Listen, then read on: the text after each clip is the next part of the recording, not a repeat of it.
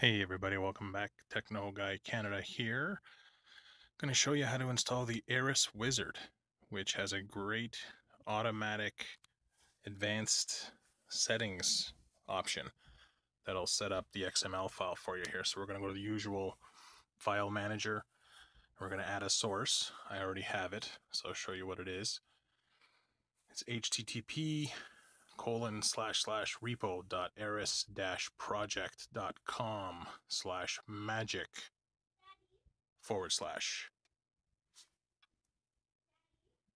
Name it Eris. You can pause this if you need to. Hit OK. And of course, we're going to go to Settings, Add-ons, Install from Zip. Go to Eris. Install the repository.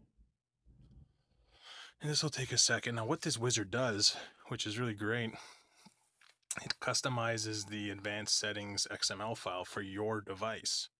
It does a quick check on your device and it inputs all the recommended settings, and so far so good. I mean, I've done many manual setups myself and they're usually fine, but occasionally it just doesn't work out right. You can see there it's installed. This will you'll see how easy this is in a second. So go to Install from Repository, find the Eris repository,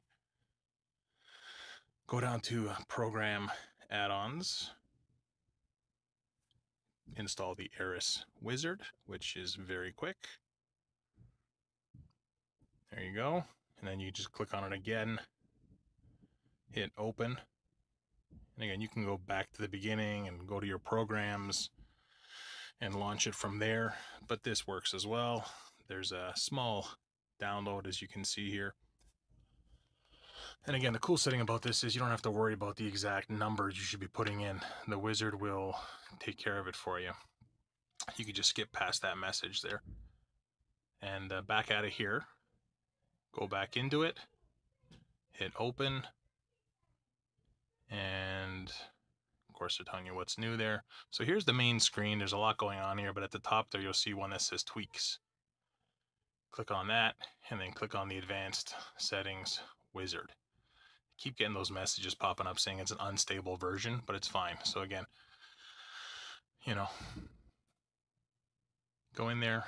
We're gonna, again, this is back, hit Tweaks, Advanced Setting Wizard, hit Next at the bottom right, hit Generate Settings, and there you go. So it recommends the best settings.